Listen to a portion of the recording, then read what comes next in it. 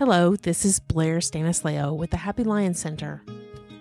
Welcome to our podcast, Mystical and Infamous, where we have playful and easy conversations about anything mystical, getting to the heart of all things strange and weird. Join us in a bit of magical tomfoolery, spreading the alchemy of love and light. And now, we invite you to enjoy the show. It's more of a scientific method of manifestation. It's really cool. So they speak a lot about pendulums and excess potential. And in the manifestation world, when we have this excess potential, quote unquote, when people say release it and just allow it, when we have that excess potential, we actually create a dam of energy and we push what we're manifesting and creating away from us. So if we're so fixated on getting something or having the dream job or relationship, and we don't just set our intention, but we're like, oh my gosh, I can't stop thinking about it. And then you start worrying about it, or you start like hyper fixating on it. You're actually doing the opposite of what you want to create. And so when we speak about manifestation, I think this is a lot lost in translation of the law of attraction. We need to work on our letting go. That's why it's like, it's not up to you. It's like you set your intention, you do your work, both inner work and outer work, to align with that, and you become the vibrational resonance of that. So you want to be a CEO in your life. Say you want to have a successful career. Well, you're not going to walk down the street looking like, you can walk down the street in sweatpants, but you're not going to be rude to people. You're not going to show up with a chip on your shoulder. You're going to show up as a successful person, but not be so hyper fixated on what you don't have and, where you're missing. It's a super powerful technique. A lot of beings on the earth think that by making a stand and fighting for what they believe in, they're going to fix the cause. When in reality, that just adds more energy to that pendulum and to that cause. And it gives the opposite side more power because you're feeding into it. Like you're giving it that energy to grow and create. Yeah. It's kind of funny. You say that, and I just immediately think of all different kinds of ways you can see that. I mean, you can look at it in politics. Somebody is talking and you don't like what they're talking about. Then you turn around and you start talking about them to everybody else. You're just, like you said, just feeding it. Exactly. You're feeding that entity. You're creating the entity. When we look at this, the more spiritual side of thing, the energetic side, you're creating the entities with your thought forms. So where do you want your thought forms to go? Do you want them to go to something that you're creating, or are you going to leech and leak your energy to something that you don't like? Because as we know, where our intention goes, energy flows.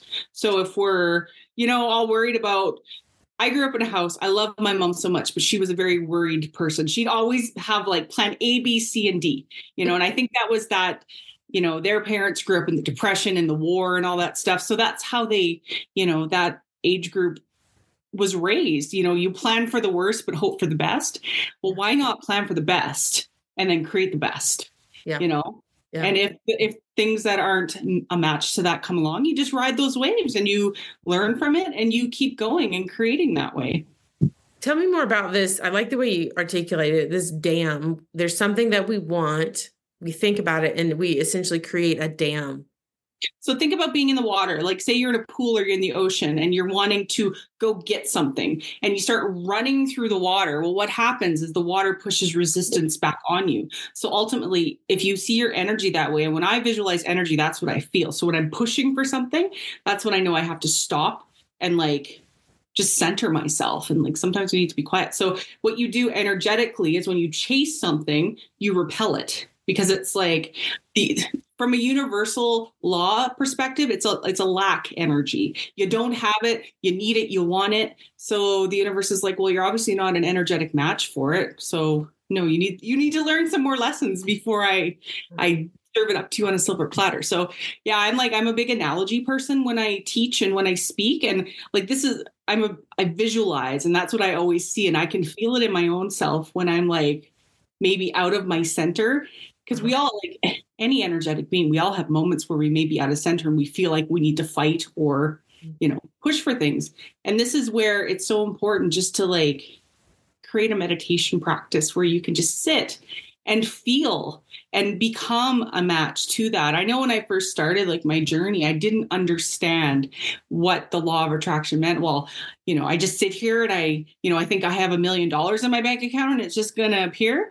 No, like you actually start visualizing these things. And it's like, what would I feel like in that moment? Well, I wouldn't feel like I have to chase it, because I would feel like it just comes to me. I would feel like I do work and I do this amazing work that people appreciate, and they have no effort. They don't even think about investing in themselves by working with me, and then instead of being like, oh my gosh, am I good enough? Am I, are these people going to work with me? It's like, it's switching that mindset, and it takes time. It's like tuning that dial. Yeah. When was it like, can you tell me about like a shift that you remember from your experience that was like a big aha moment in regards to that? A big one for me was just mindset. I used to like have this mindset. I was always very driven, but I would be very negative and cynical in my life because when you go through a lot, it tends to make you cynical. And it's like, oh, I used to say, oh, I can't get any worse. And I started to notice every time I'd call that into existence, something worse would happen. Or like the self-fulfilling prophecy of like bad things happen in 3. So you'd have 2 things that weren't favorable happen. And then you think that, and then a third really not favorable thing happens. And when I learned that it's my perception to these things, and I started saying things like, things are only going to get better. And my life started to shift drastically because I'd start focusing on the good things and in turn create more good things. Because as we think these things, we send out energetic waves. Our heart-mind coherence sends out these waves when you believe it. And we become these magnets then for gratitude and attracting more gracious things to us and energetic like miracles to us. Like I'll give you a really cool example, like it just, a day-to-day miracle. And I think people get stuck on that word miracle and they think it needs to be something huge. I went grocery shopping on Sunday because that's what I do. It's what we do in our human lives. And I was with my spouse and we were at the big grocery place. And he's like, no, I think I need to go to Costco and get these things instead. And usually I'd be like, why? But I'm like, I'll just go with it. You can go to Costco. I don't want to go. And everything on the list that he went to Costco for was like on sale. Again, it's crazy. It's like, this is following your intuition and just being led and letting go. If I would have fought it, we would have bought those things there and he wouldn't have had those miracles show up for him. And these are what I call the quote unquote daily miracles. And when we become excited and like have gratitude for these things, we make room for bigger things to come in because we're not pushing the water anymore. We're sitting back and we're letting the river or the current take us where it's leading us. Yeah. And that's why it's so easy. And it's hard to describe that though, because I don't know how to describe it other than I think everybody gets it. But like somebody today after our little meditation meeting, we were talking about there was some research on autistic and ADHD, people with those diagnoses. And there's been some research, I guess I haven't read this, but some research on putting frequencies in a room with this person, right? And then they start to kind of calm down and then they're better because ADHD is somewhat like this, but autistic, the description for that, a huge part of it is being able to be in tune with social cues, right? Yep. So what they saw was that the social cues were being much more responsive to that. And this person was asking because she has a friend who just has a child that just got diagnosed with autism. And she said, but we're all living in this, they're experiencing the same reality. And I said, oh no, they're not. There's millions of different realities happening over each other at the same time. And you're very aware of this because you teach the quantum theories, right? It's like, it's quantum entanglement. It's like now is the only time that matters.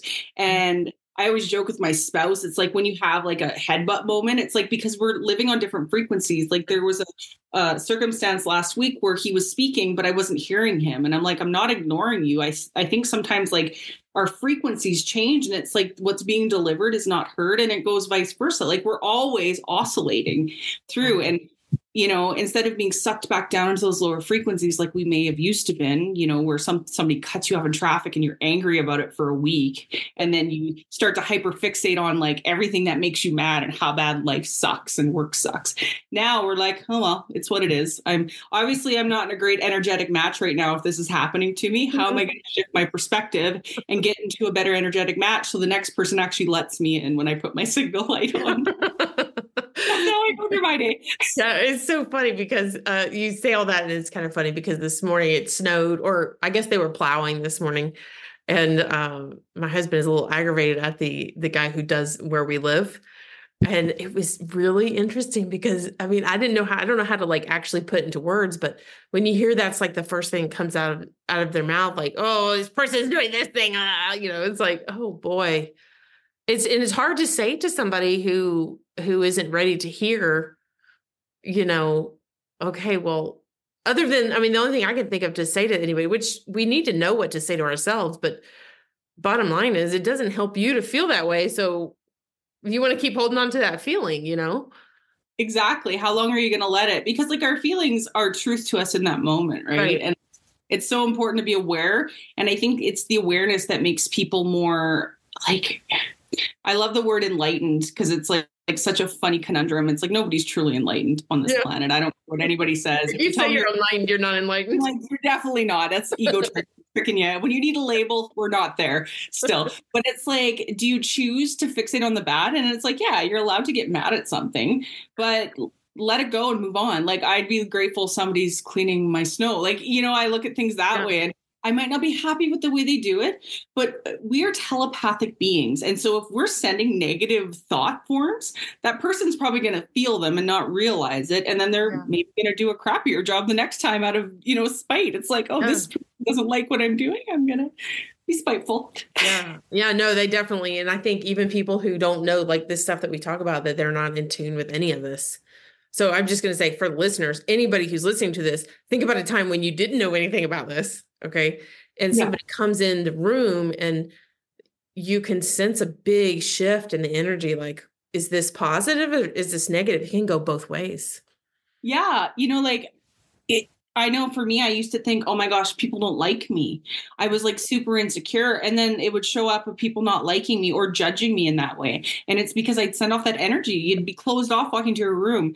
You get around people at parties who are like that bright, shining light. And it's like, you just want to be in their presence. They may not be fundamentally attractive or anything like that, but they just elude that energy. It's because they believe in themselves and they know they're awesome and not in an egotistical way. And I love how this conversation is like coming around full circle. This comes back to those different timelines. That person or yourself has different versions of you on that timeline.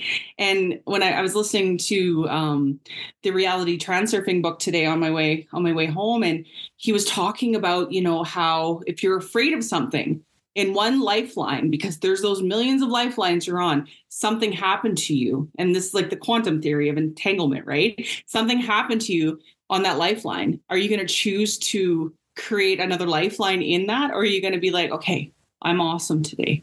People show up in a great way. I'm going to have an effortless drive wherever I'm going today. I'm going to meet amazing people today. Or are you going to be like, oh, I hate them and I don't like this? It's like our choice in every moment. Mm-hmm. And when we catch ourselves in that negative talk, whether it's about ourselves or another person, we can change our course of destiny and reality in a split second by our thoughts. Mm-hmm. I have found that with me, at least, the big, huge turning moments are, because I think we all sometimes get into a habit of doing or thinking a certain way. And so like, it could be the negative thing, right?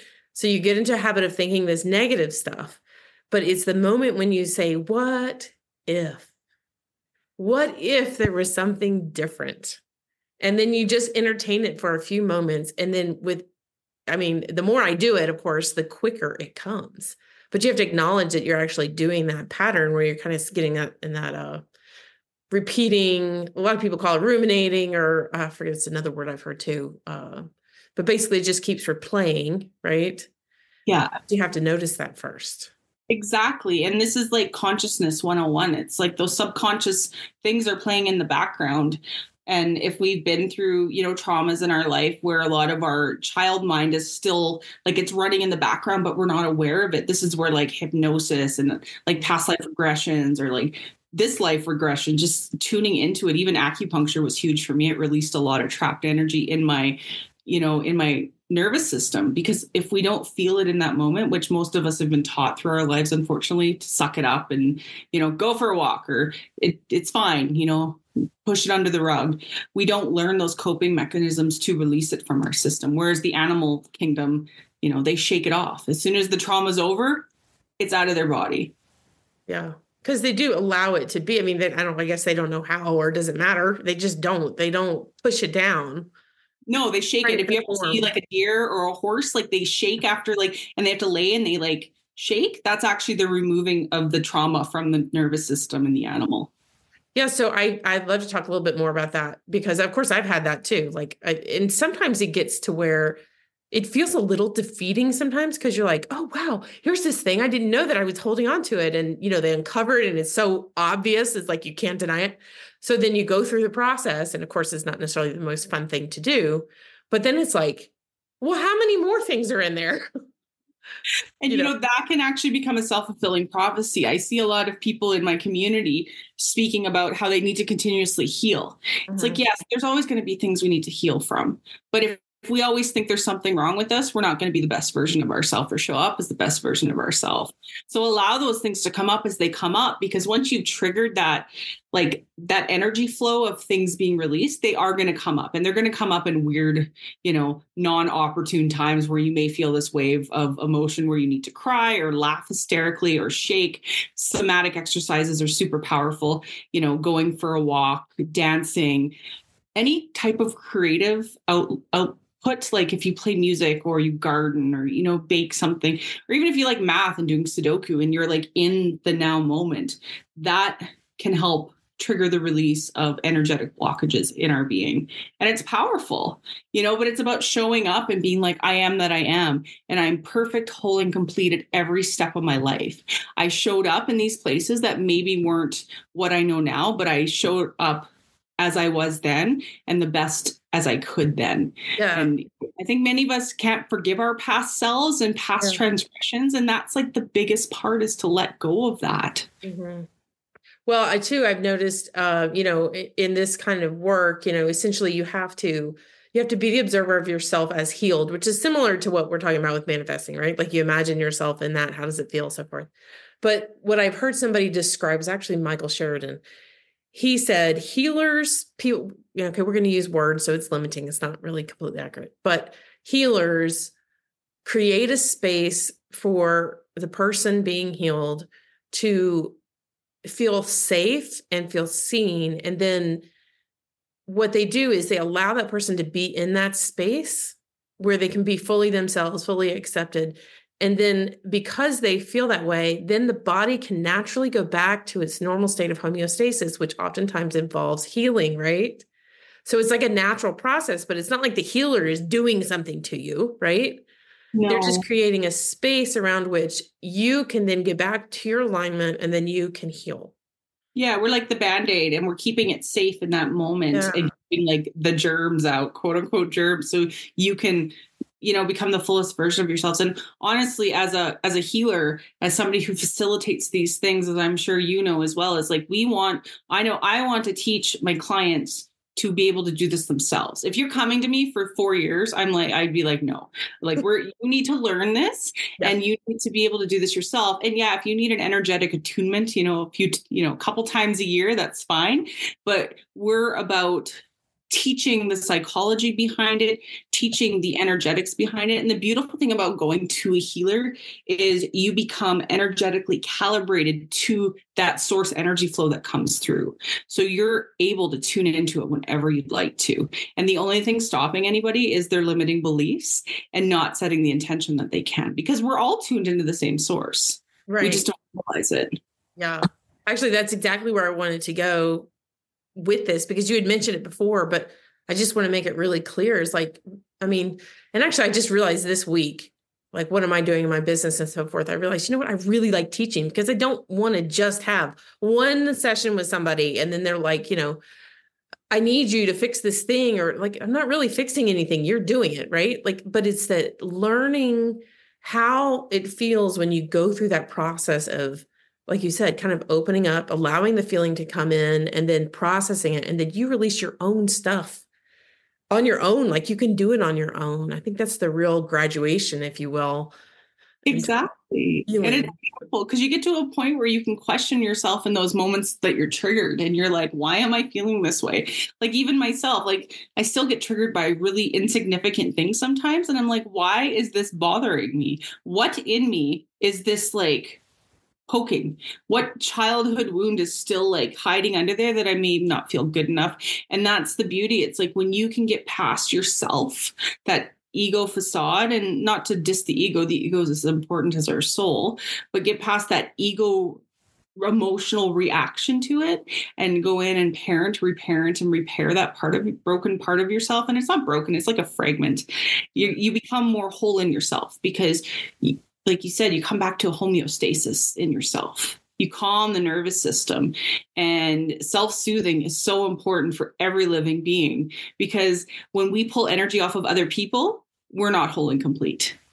Yeah. Actually, I heard it described, one of my healers. She described, there's this, I don't know if it's popular anymore, but I know it was popular for a while, talking about energy vampires.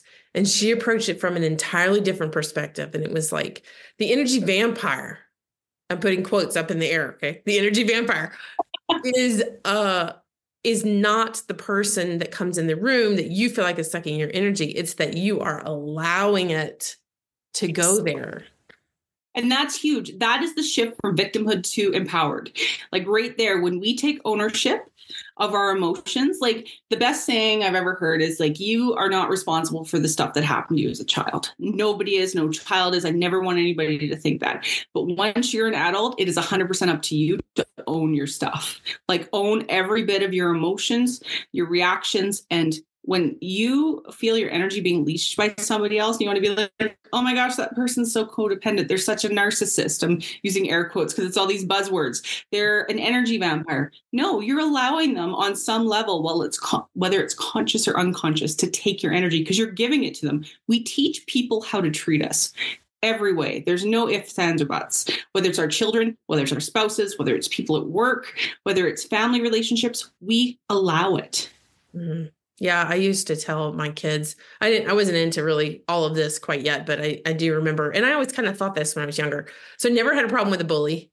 I never had a problem with, I have had trouble with some coworkers sometimes, but again, it was like going back to this stuff like, okay, what does this mean? What do I need to learn from them? How do I work with them? But the idea of, if we just take a generic idea of like a bully, I used to tell my children, okay, the reason they're acting like that is, first off, they've been taught that that's okay, right? And then also there's a sense of lack somewhere, like they're feeling there's something missing. 9 times out of 10, it's the feeling of love, right? So if you turn around with love, boom, that bully is gone. Like the person is still there, but the bulliness is totally evaporated because you met it. And that's powerful. I love that you said that because I do the same with my kids. Like if they come home and somebody's being mean to them at school, and I'm like, to my son, he's 10, so he's still sort of in the thick of it. My daughter's almost 16, so she understands now how to manage that type of thing. But it's like, if somebody's being mean to you and showing up, they're learning it from home. So maybe they're being treated like this at home. 9 times out of 10, a parent, a sibling, somebody's treating them like this or teaching them that. So I said, have compassion, send them love. You don't have to be nice. Like you don't have to say anything, but if we energetically cut that tie and send love to them, like that will start to heal them from the inside. And we can do that in every relationship in our life. Right. All the way till the day you die. Yeah. And how much better is our life? Yeah. That's that unconditional love. And it's tough sometimes when you get, notice, I'll say to anybody listening today, when you feel yourself getting bitter or resentful, this is the key time to start. First of all, send yourself love, find out why you're feeling bitter, and send that person love. And you don't have to send it to them like verbally, just energetically think of them. And I know sometimes it's really hard to think of somebody who's upset you, but it's like, okay, I have peace with this, and I send back everything that's come my way, and I send it with an abundance of unconditional love. And you'll feel like a weight lift off your shoulder because you're not carrying that heavy backpack of emotion around anymore. It's like, oh, I feel free. Oh. Yeah, that's a really good description of how it feels to when you feel the energy shift. I know I had an interaction with somebody. I was selling a washing machine and dryer, and it was so funny because I'm all in the thick of this stuff, and I have this interaction, and it's like really horrible. But I realize it's it's something within me. It has nothing to do with whoever this other person is, and it was this it was kind of weird because I didn't think I had done anything, but yet this person came at me like defensive, like really defensive right away. And I was like, whoa, what is that about? And so I just tried to interact, but then it just got worse and it really stirred up a lot of stuff in me. And anyways, I did the energy work around it, and it was like instantaneously. I knew once I had done it, it's like I got the realization, and I was like, oh, it's done. I don't have to worry about that person. Never going to interact with that person. I don't even have to block them. I don't have to do anything. It's just done. That's amazing. And that's powerful. Like, the community that I run is like 700 and some thousand people now, and it's growing daily. Like it grew 10,000 people in the last 2 days. Wow. And I get the odd message of somebody whose post has been auto declined. And because they don't go in and look at it, they think it's me sitting there all day, like being mean and declining their posts. And I'll get like the most scathing messages, and they usually go into my junk. So I don't actually I'll read them, but I don't respond. It's like the pendulum. If I feed it the gasoline for the fire, I can tell. Like there's certain ones I will respond to, but if they're scathing, I just gone. It's like one strike. I don't have time for this in my life anymore. I'm not 16, I don't need your approval. That's like the biggest thing. And it's like, I had this one person do this to me yesterday, and it was like, I'm laughing at the message and I'm sending this person love. And I'm like, how can something online that's not actually real trigger a part of you so much that you first of all message the person, say a bunch of mean stuff, and then message my business account, find it, send a bunch of mean stuff, wow, and then comment the same comment on like 50 posts on my business page. It was like this long, and it was like, you owe me an explanation for this. And I'm like, your self-importance is like too much for me right now. We need to calm down. As Taylor Swift says, I was just watching a Taylor Swift documentary. It's like, we need to calm down. Like, calm down. Song. Yeah. But I'm like, you gotta laugh it off because we get so sucked in, and this goes back to the pendulums and the energy vortexes. It's like, don't let yourself get sucked into other people's negativity. It's like, you don't owe anybody an explanation ever, unless you feel you need to. As long as you feel okay with how things have transpired and you haven't outgoingly hurt anybody, like, why? Just let it go. Move on with your day. And like you said, with your interaction, you'll never interact with this person again. And I think so many people have this need to over-explain, and that's a lack mindset too, or a feeling of insecurity. And it's like, no, I know my worth and value, and we all need to tune into that and know our power. It's like our power, sometimes pulling the plug and disconnecting is more powerful than engaging. Yeah, absolutely. Yeah. I mean, it's kind of, I think on a facade, if you I've been in conversations with many people. And I don't continue these conversations. Like they start, and then I'm like, oh, there it is. I don't want to go there. But on a logical standpoint, sometimes it seems to make sense, like you need explanation. And so they're kind of demanding that explanation, whereas it really does not need to be, never needs to be explained. No. And as soon as somebody demands something, that's an energy pull. That's an energy vampire, tactic. It's like, I need this. Well, no, I have a boundary. I'm allowed to say no. I can remove myself from the situation. But a lot of people, if they're still in a place where they feel maybe insecure in themselves, or they're unsure, they feel that they become bullied. They become victimized in that. And it's unfortunate. It's like, stand on your feet and know your worth and value. And that's like the biggest part of this. Like, we're talking about these different timelines, and, the successful, unconditionally loved version of you, the CEO of your life. Would she or he need to explain themselves? No, you know your path, you know your worth, you know your value. They would just be like, get their assistant to remove that energy from them. And it's like, so you can assist and move that away. Why engage? Why engage? Yeah. I think for me, I was like, there were times where I just got so frustrated, and it finally occurred to me, I don't need this. I don't need this in my life. And that was enough. I was just like, that's it. I'm done. I don't even I'm not even going to entertain that at all. Exactly. It's powerful to pull the plug sometimes and just be like, hey, yeah, I don't, because it makes other people aware of your boundaries. Like a huge part of manifestation and self-love is having these boundaries for yourself and not being codependent with people. When we feel like we owe everybody a bit of us, that's being codependent. That's being dependent on somebody else's opinion of you. We get to a point, like I said, if we're living, and for the viewers listening, if you're living your highest timeline, your highest best good, and serving the highest best good of those around you, you owe nobody an explanation for who you are. Just show up as the best version of yourself. Like if you're going around being really mean to people and picking at people, maybe then you need to take a look at it and be like, okay, how are my emotions getting in the way of things? And maybe I should make amends and apologize. But no, if you're showing up as a great version of yourself, being firm, like we can be firm and we can be, once in a while, a yes or no answer is fine. But you can spread as much love with that as you do with a long-winded answer, if not more, because it states your boundary. Yeah. I even recently I've had a trigger within my personal life that I thought to myself, well, first off, I went into the emotional part. So I was like just emotionally responding, right? But then I later thought like, okay, if I look at this objectively, really, it doesn't make any sense why that would be a problem. We know that's not the problem. But it's funny how you just immediately will get pulled into the emotion but it's noticing that and then saying, okay, why do I have this particular emotion about this thing? Look over there. That person doesn't care,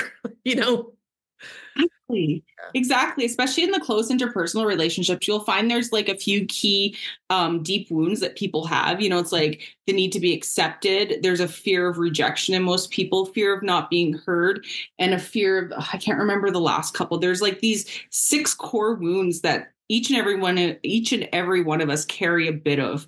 And it's like when those are triggered, and it could be from something as simple when you're a kid as your parent just like being busy and saying, no, I can't play with you right now. And that left enough of a mark in your psyche where if somebody in your adulthood is like, no, I'm going out with my friends. And you're like, oh my gosh, I'm being abandoned now, and this is like you said, it's like you just need to understand, have those emotions, but understand that there's something deeper at play here and figuring it out and transcending that and, reparenting those parts of us, knowing that that other person can't control our feelings unless we allow them to control our feelings. So I'm going to ask you, when do you feel like you made the shift from... Do you feel like it was like a very distinct time, or was it like gradual where you went from maybe being aware of this to then being more confident in your ability to continue to question yourself until you got to the root of it? Like, is that essentially the shift into confidence about this stuff, right? Like, you don't have to have somebody else helping you all the time.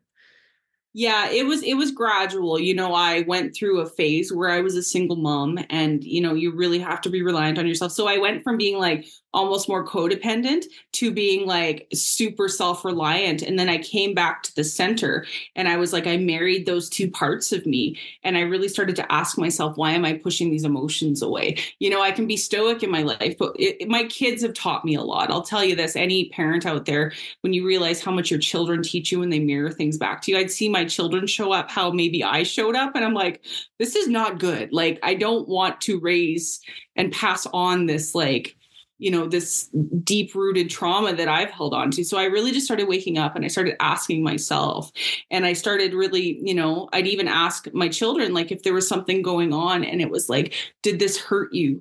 And I'd listen to what they said, because children, they are so wise if you allow them to really tune into it.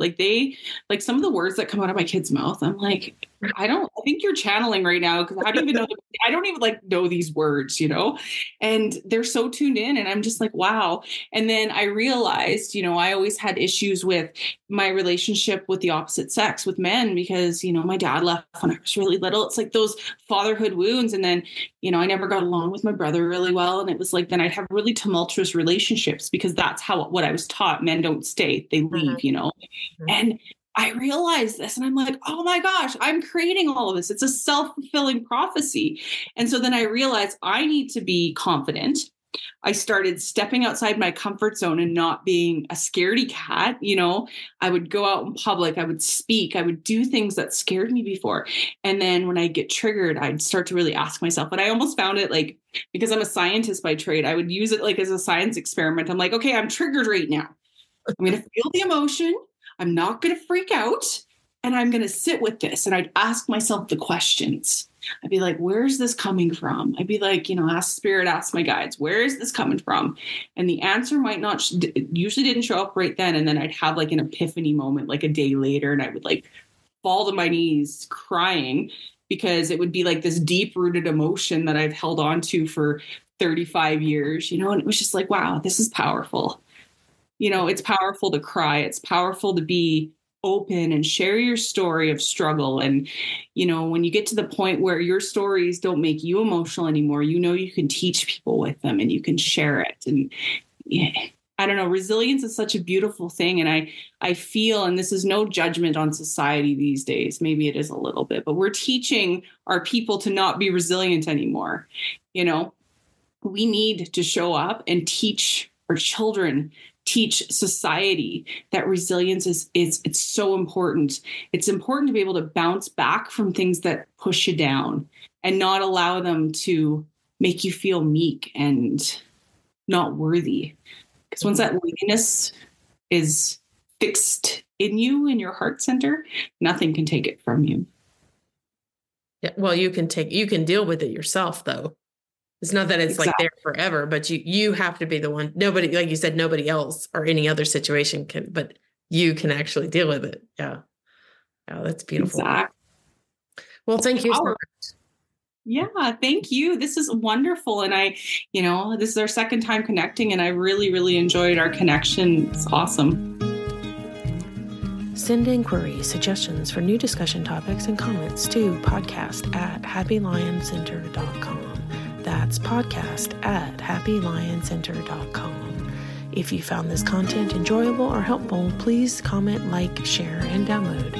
Donations are appreciated and help us to produce more of similar content. Consider making a contribution at the links in the description box. Your support is greatly appreciated. The views and opinions expressed on this podcast are those of the speakers and do not necessarily reflect the official policy or position of the Happy Lion Center and are not intended to malign any religion, ethnic group, club, organization, company, individual, or anyone or anything. None of the content provided should be considered a substitute for legal, financial, medical, psychiatric advice or as care from a certified professional.